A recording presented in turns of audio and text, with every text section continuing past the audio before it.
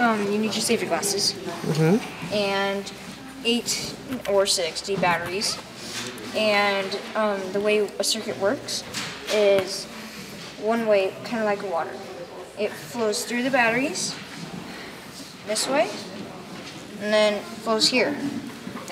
But when you turn this on, it creates a full circuit. So then it keeps going this way over and over and over again to create electricity. And when I turn this on, it will glow. And when it glows, it's using up the electricity, and if you have a longer piece of lead, it'll create resistance,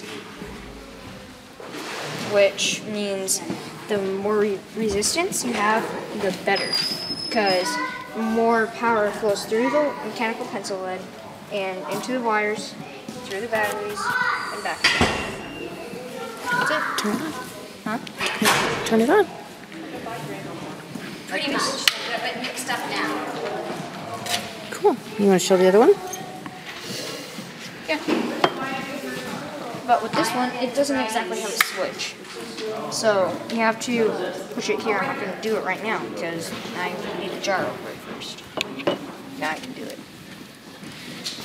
See, it's not a full circuit. So when you press here, oh wait. Oh, popped. Yeah. Sometimes it does that. I don't know why sometimes.